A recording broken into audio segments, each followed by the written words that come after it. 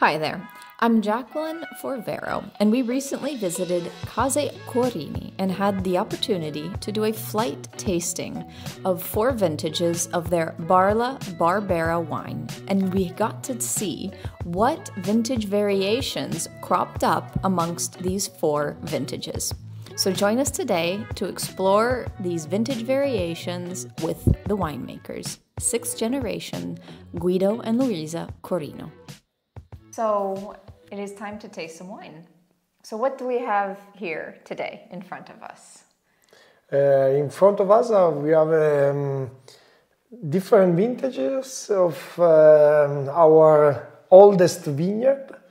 The name is Barla, and just a small introduction. The variety are Barbera. The plant are our best vineyard as well. Is the vineyard that represent more the story and the philosophy of Case Corini.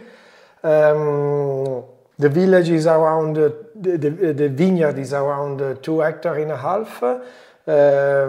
Barbera mainly 95%, and very old wines. They were planted around 1925, 1928, so we are close to 100 years old. The tasting will be around different vintages from 2018 to 2011. Not all of our philosophy is doing vintages. The vintages should be a vintage. I mean, different, all of them. 2018, 2017, 16, and 2011. That is a kind of late harvest. Okay. 2018 it was not a real good vintage. Good vintage means the perfect condition during all the year long. And in that vintage, maybe the quantity is a little bit higher because but the quality is not the top that we can reach. 2016 is a good compromise between quality and quantity. 17 is a very young late harvest of Barbera, and the last one, 2011, is the relationship with our past. I mean, we should be still a very good wine, and with the same potential of 2017, but 10 years later, 80 years later. If the quality of the grapes are good and the season was good, means a good balance between hot summer, good spring, and fresh fall. Grapes good makes good wine. So the analysis, they can confirm this, but our strategy, our philosophy is more tasting. And when the grapes are good, the vinification and the aging can be around 4 years, 4.5 years before then go to the bottles. When the vintage is not good because the weather was not good or we did some mistake, so we forgot to do something in the right moment, and the quality of the grapes in autumn are not perfect, we expect the vintage, and maybe we do a little bit of less maturation and we bottle 1 year before, and at the same time the aging of the wine will be not longer as in the best vintages. Right, because I remember the Barla vintage, you didn't release them linearly. Yeah. You released, for example, the 2016 was released after vintages that came later. So what for example brought you to that decision? It seemed like it had more to give, or? Yeah, when you put in the bottle, you close the wine in a place that can breathe only for this part of the bottle, the cork. If you leave in the barrel, the wood helps. I mean, the aging go faster in the barrel instead of the bottle. we take this kind of decision for our experience of this kind of wine. And we know that if they are good now, with no problem, they can stay more in the barrel and after in the bottle. If they are close to be drinkable, I mean, for our taste, we go to the bottles a little bit before.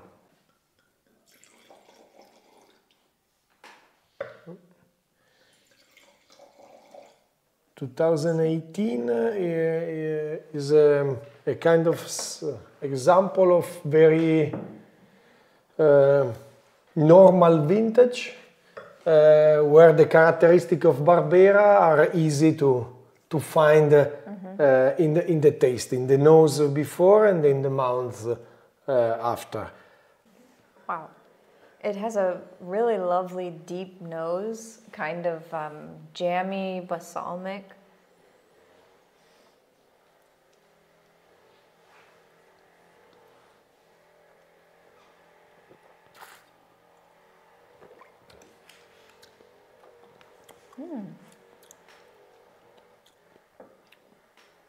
Smooth. Smooth, yeah. For the customer that they know our philosophy and story, we every year we try to reach the peak of the ripeness and the complexity in the vineyard. This is a good wine with good acidity, with good fruits, but not so strong. Not a real full body. Now we taste. We follow the years. The numbers. That sometimes is not correct, but we try to do. Okay. And a small 2 words about 17. The weather in the 17 was like 2011.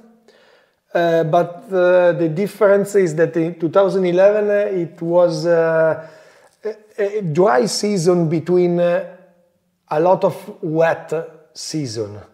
So the plant, they were able to bring water from the soil. 2017 it was really dry between dry season. So different situation. Okay.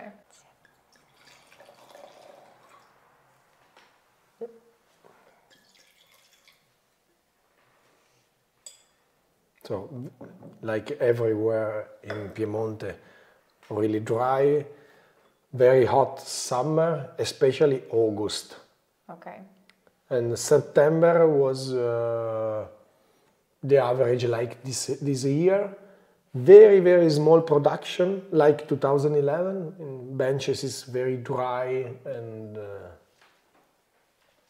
There's probably a little bit of residual sugar, and that really helps to add to the roundness, to the softness. It makes it very enjoyable. Barbera is a variety that if you like Barbera, the acidity helps, especially in the aging. And if you have some sugar left, the combination with the high acidity, now it's smooth but is still alive, helps to be appreciated, the wine. We like a lot this kind of combination. I mean, doing simple Barbera is a good way to do wine, but when it's possible, trying to reach the more complexity of the fruits and the sugar and the acidity is our... It takes a masterful hand to blend everything together into... It's a wine that you can live 10 years more. And it'll age easily another 10 years. Yeah, with absolutely no problem. I think that the right moment during this kind of combination is at least 10 years. Oh, okay. So 17, 20, 20. Spot. Yeah, because the sweetness in the bottle, it takes time to be a little bit more smoothly with the acidity. 2027 can be a good year to drink. Wow. One more? All right. One 2018 more. Or 2016, excuse me. 2016, here we come.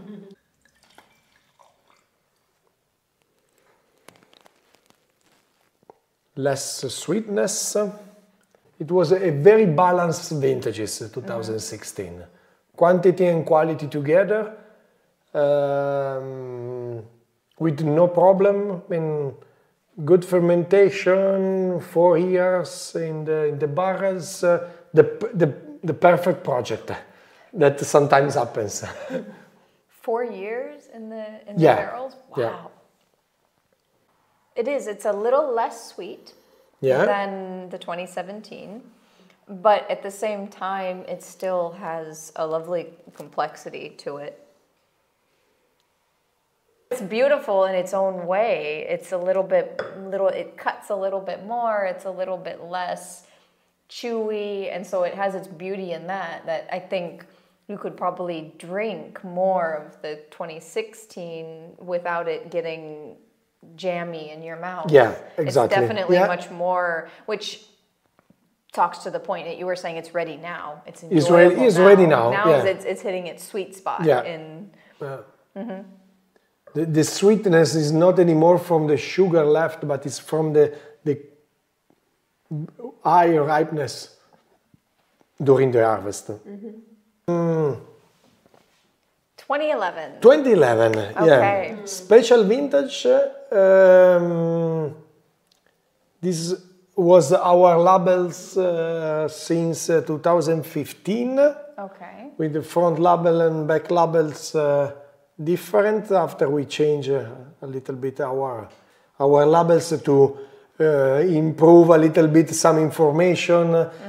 We were talking about communication, and the communication is really, really important.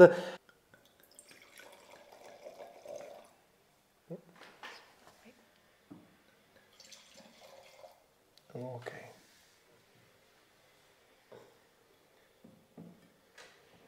11 was one of the first really hot season since many years. 2003 was really, really hot, and after long period with our average of weather, 11 was the first one after 2003. It was really hot. Really hot and dry. Now every year is like 11. Sì, è abbastanza unico questo. Non ti sbagli. It's got an acidity that's still very present, but it's still super round and soft, come piace a me. And È morbido. wow. No? È morbido, è avvolgente.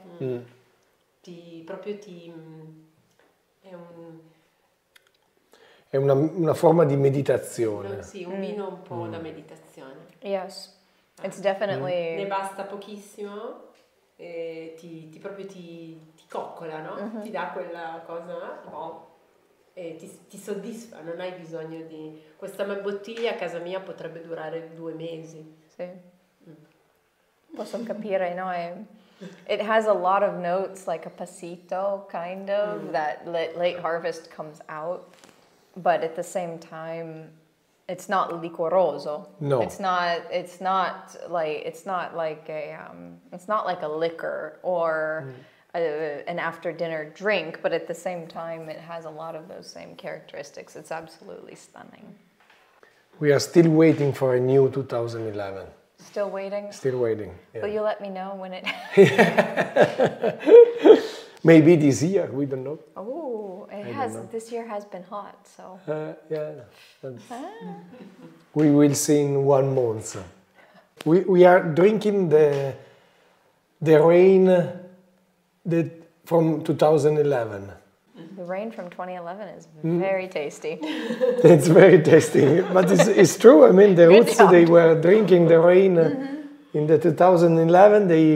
They combine with a kind of mystic and fantastic. And the importance of soil management from generations past. And no, but I think that is the 90% of what we are drinking is water, and the water is from 2011. the magic side of the wine. Well, thank you so much for sharing this wonderful vertical tasting of Barla through the years with us. We've drank a 2018, 17, 16, and then this absolute delight of 2011, which was Louisa's favorite and well picked. So yeah, thank you so much, guys. Thank you, Jackie. It's been a wonderful trip to Case Corini. Yeah. Thank you to Vero Vino. Yeah, you can find you can find some of Case Corini's wines on our website at verovino.com in the Vero shop. And you can do your own vertical tasting at home with some Barla and many other wines like the Aquile, Centine, and also some single vintage wines there as well. So head to the Vero Vino shop and check it out.